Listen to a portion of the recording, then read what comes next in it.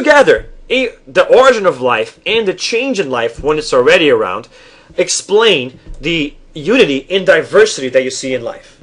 There is so much variety in life, and that variety exists because life is constantly changing and adapting to different environments. But also, because all life adapts from previous existing life, that means that all life is tied together and that we share common ancestry with all other living things which exist in the world. So in a way, we all share things, but in a way, we're also different from each other. And that means that life has both unity and diversity, and all of it is explained by the theory of evolution. We have unity because we share common ancestry. We have diversity because we adapt differently to the environment across many generations. And within this concept comes the idea of categorizing life, and we categorize life in three major domains. Two of those domains are the things that don't have those internal organelles. We call them the bacteria, remember? But there are ancient bacteria and then the modern bacteria called eubacteria. And those are the two largest domains of life. Most of the life forms are microscopic organisms, which are either the ancient type, which lives in hostile environments, or the new types of bacteria that live, like the ones that cause diseases, that live inside animals, that live inside all surfaces and things like that. But you also have the eukaryotic things that have internal organelles. And that is exceptionally separated in four kingdoms. The protista kingdom, which are unicellular organisms. The fungus kingdom, which are multicellular eukaryotic organisms, which are heterotrophs and must digest their food outside their bodies and then ingest the nutrients. There's animals, which are also multicellular, also heterotrophs, but they ingest their food and digest inside their own bodies. And then you have the plantae, which are the plants, which are also multicellular, but they are autotrophic and they make their own food. And protista actually have versions of each one of them. And the idea is that the animal, plant, and fungi kingdom came from branches off the protist kingdom. All of this is very complicated, and you don't need to know that right now. What you do need to know, though, is that there are three main domains of life, and you will learn more about it though as we hit evolution. But for now, know that there is archaea and eubacteria. Archaea means the ancient kingdom, the ancient domain of life, that's closer to the original and lives in hospital environments. Bacteria is the new kind of bacteria that evolved after, and then you have eukaryotic cells which have those internal organelles. And those eukaryotic cells are divided into four groups: plants, animals, fungus, and protists. And the protists are all unicellular, like the bacteria, but they have internal organelles. And we'll learn more about that when we do taxonomy very soon into this first part of the year as well. Now, those kingdoms of the eukaryotic domains can be separated into smaller groups in taxonomy, which we'll learn about too when we do this Linnaean taxonomy. And those are the groups that you see on the screen there: the species, genus, family, order, class, phylum, kingdom, and domain. Each group is a little more specific, including a more specific type of animal, until you get to the species, which is the unique type that can actually interbreed with each other. Now, this is just a major look at the tree of life, but you can also split this tree of life and see the detail of all the ramifications that exist. By the way, early in the tree of life, there's evidence that there was transference of DNA material between these early three domains. And we talk more about that in taxonomy. The origins of life are a little convoluted, as you see here in this picture.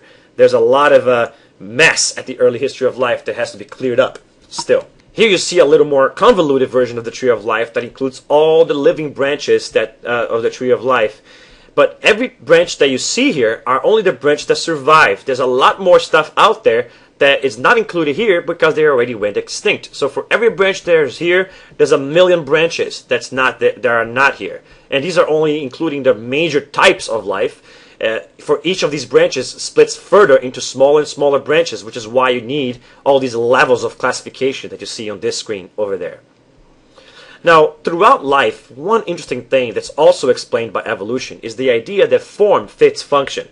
For example, you see that the wings of several different types of things that fly, although they were not necessarily sharing common ancestors that had wings, all of these species here developed wings. The bat, the insect, a bird, and a dinosaur, so a reptile.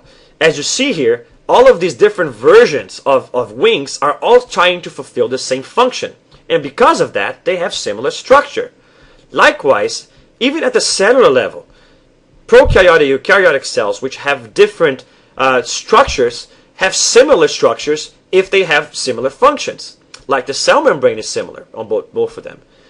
And look at the legs of both birds and dinosaurs, built for the same purpose and therefore have the same structure. In evolution, you can understand the way the life is shaped by the task that life had to accomplish. And it's actually funny that sometimes life uses a shape that's already around in a new adapted way to change it. For example, the same bones that you see in the hands of humans are used in whales, for example, very similar bones, but as flippers. So that's a change in the function. By the way, the human hands did not evolve for grasping the way we use it. We were originally evolved from organisms that walked in four limbs. So this was originally for walking, but changed from that into a different function. So life adapts the structure for different functions. But everything that is in life can be explained either by the function that it currently does or by the function that the ancestor used it for. So that's why evolution is another good way to explain the way the life works. The eye seems like a very complex thing to have evolved by itself. But it does fulfill a function, and by understanding its function, you can understand how it evolved. Especially if you understand that this did not evolve out of nowhere, but it evolved in successive steps where things that were already there got adapted and improved to match the necessity of the environment across generations through the process of natural selection. We'll talk about this in more detail later in the year. I just introducing the idea of evolution here for you guys. All right? Another thing that comes from this idea of evolution is that all life is related. That there are relationships among everything in life. That you do share something in common with things like sea stars and plants. And that everything there is on Earth, if you have a similar function, you're probably going to have a similar structure. If you have a similar ancestor, you're probably going to share a similar structure. All of these things are also explained by evolution. The relationship that exists between animals, for example, the fact that bees and flowers have a mutualistic relationship when they both need each other to survive. Explained by evolution. So, along with the fact that forms and functions are explained by evolution, relationships can also be explained by evolution. And by the way, when you mean form and function, you can also talk about behaviors. Everything that things do in life can also be explained by the function that they do. And their function is tied in to the reason why they need to survive and therefore to evolution. This means that the evolution is the ultimate theory of biology that explains everything in biology. It explains why things happen. It explains why certain shapes exist. It explains how the animals relate to each other, both in terms of like having similar features and also in the way they act in relationship to each other. It even explains death. Because if you think about it, why do we die? We die so that we can evolve. Because if we never died, if you never grew old, if you never grew weaker and it ultimately died, you would continue to improve throughout life and learn more and more. Which means you would most likely have a tendency to outcompete your offspring. That means that would make no sense for you to reproduce because you would outcompete your offspring. So growing older has to do with increasing the chances of your offspring to survive. Why would you want that? You would want that because the environment is constantly changing. And if the environment is changing and life doesn't change, life goes extinct.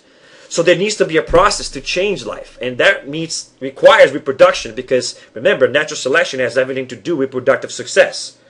So if you don't reproduce and have the differences in reproductive success, you don't evolve, but then you can't adapt across generations to changes in the environment, and that means you go extinct. So the only way for life to preserve itself is to make sure that we grew old to enhance the chances of our offspring to survive as we leave room for them to take our place.